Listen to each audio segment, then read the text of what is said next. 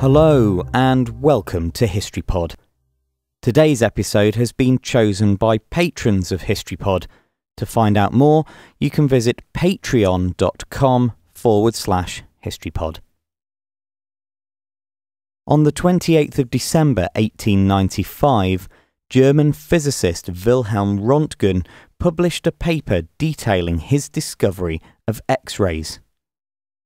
Röntgen was experimenting with vacuum tubes at the University of Würzburg when he discovered the new invisible light on the 8th of November 1895. Although his lab notes were burned after his death in 1923, Röntgen's biographers describe him noticing a faint glow from a screen covered in fluorescent material about a metre away from his apparatus.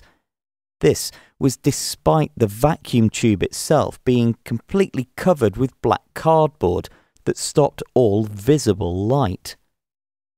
Having reasoned that the tube itself must be giving off some invisible rays, Röntgen conducted a series of experiments over the next few weeks in which he found that the rays could pass through certain objects but not others.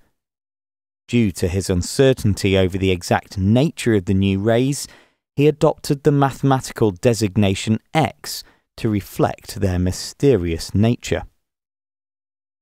As his experiments continued, Röntgen began to notice that the rays were able to penetrate the soft tissues in his body, but were stopped by bone. After subsequently replacing the fluorescent screen with a photographic plate, he made the first ever X-ray image, which clearly showed the bones of his wife Bertha's hand and her wedding ring. On seeing the image, she is said to have remarked, "I have seen my death." Röntgen published the paper On a New Kind of Rays on 28th of December 1895, and news of his discovery spread quickly.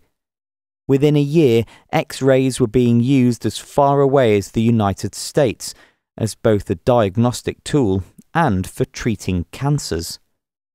Röntgen refused to take out a patent on X-rays in order to allow the entire world to benefit from them, but was awarded the first ever Nobel Prize in Physics in 1901.